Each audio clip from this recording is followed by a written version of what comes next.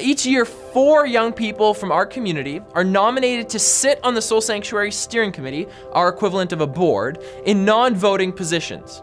Now, these young people have the chance to be mentored by current steering committee members, and then ultimately to lend their voice to the big decisions and discussions that our steering committee makes concerning the future direction of the Soul Sanctuary Church community. At Soul, our commitment is to raise up a next generation of church leaders and to do this continually. And so this commitment extends through every single arm and ministry of the church. We seek to raise leaders for now and for the future. So as we step into a new calendar year, 2021, now is the time for us to receive community nominations from you for 4 new steering committee leaders in training. Nominations are open and they're accepted by email at info@soulsanctuary.ca or by our website, soulsanctuary.ca.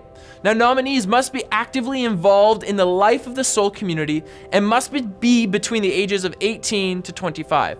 After being nominated, nominees will have the opportunity to let their name stand or to refuse the nomination. And after that, our current steering committee will vote on their acceptance, bringing in a new slate of young people to learn from and to advise our steering committee.